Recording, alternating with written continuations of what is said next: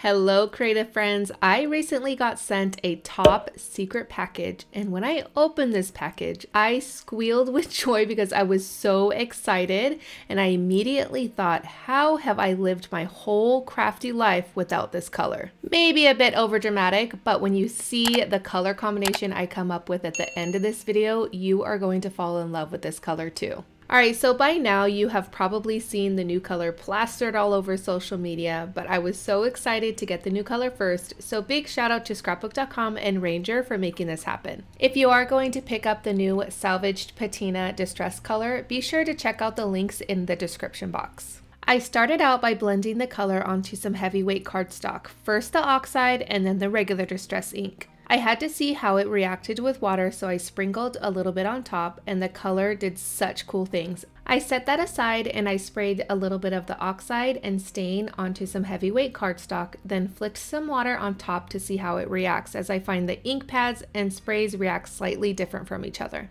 I sprayed the Salvaged Patina stain and Peacock Feather stain side by side as I think they are closest in color, and I wanted to see the difference between the two.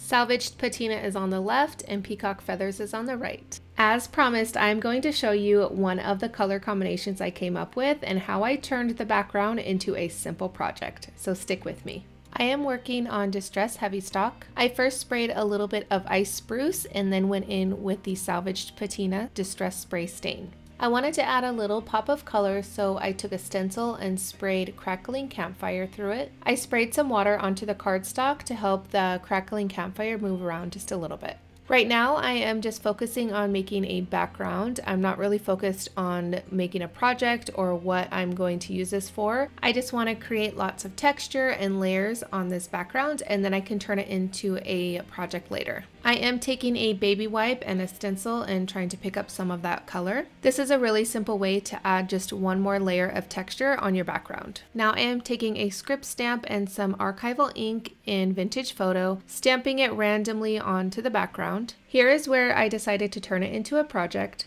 I took the floral stamp from Dearly Departed from Holtz. I stamped out the image twice. Then I took the stacked tags die set from Sizzix, cut out one of the smaller tags, and I'm using the Distress Micro Glaze to help all of the colors pop. I wanted the floral image to pop just a little bit more from the background, so I stamped it out again and colored it with Salvaged Patina. I added some extra texture and interest by stamping the script stamp randomly on the image. Now I am going to add some splatters with the Dina Wakley Media Gloss Spray in white. This is my favorite way to get those really stark white splatters that I love on my projects. I love how easy this project came together after creating the background with Salvaged Patina. It is by far my new favorite color, and I will be sharing even more projects over on Instagram, so be sure to follow me over there. If you want to learn even more mixed media techniques, be sure to check out this playlist right here where I break down the process into easy, manageable steps so you can get the skills you need to start creating with confidence.